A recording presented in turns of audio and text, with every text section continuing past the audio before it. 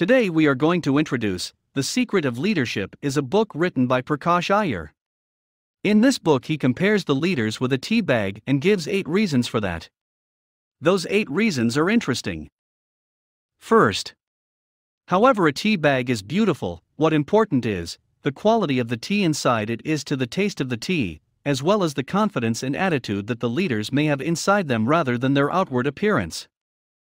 Second, the true taste of tea can only be obtained by pouring it into hot water. As such, the characteristics of a noble leader will only emerge in difficult times. Third, those who can be the best leader will face challenges relentlessly. Good tea is obtained by dipping the tea bag in hot water. As such, a leader can retain the position of leader only if he or she faces a variety of challenges. He has given 60 short essays in 250 pages on many things that he has encountered, read, experienced and felt in his life.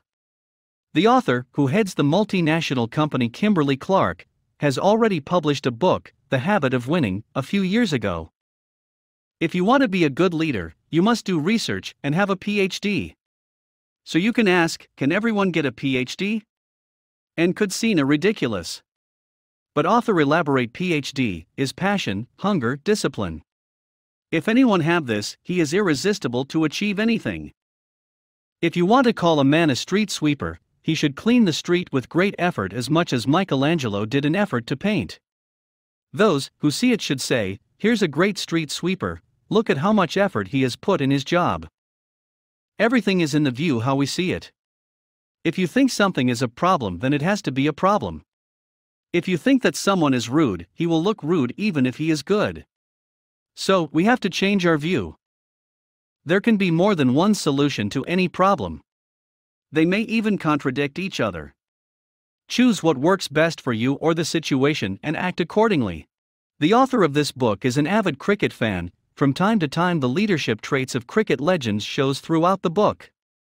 Ricky Ponting was the captain of the Australian team. He did not miss the opportunity, even it is a small. If he gets a small gap, he will take a run. Thought of thinking gaps between fielders is an opportunity instead of thinking fielders as a barrier, is sure to succeed. Abraham Lincoln, hailed as America's greatest president, has seen many failures. He wanted to join law college but did not pass. He took a loan to do business, but he filed bankrupt because it did not work properly. He was fired from the job. He lost 8 different elections. But he didn't give up his efforts. Every time he met the fail, he increased his effort as well. Finally, he became President of the United States.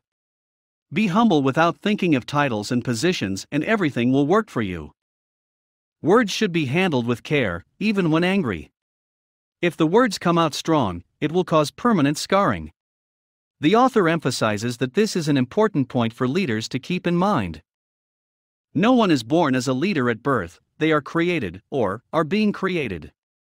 According to the author, everyone is a leader because everyone is leading their life.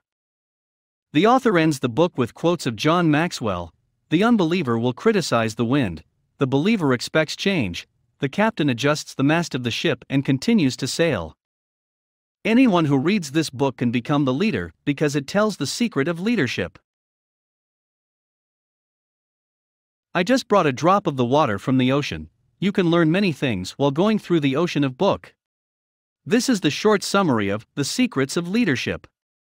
Thanks for watching. If you like this video, please subscribe and give a thumbs up and share with your friends.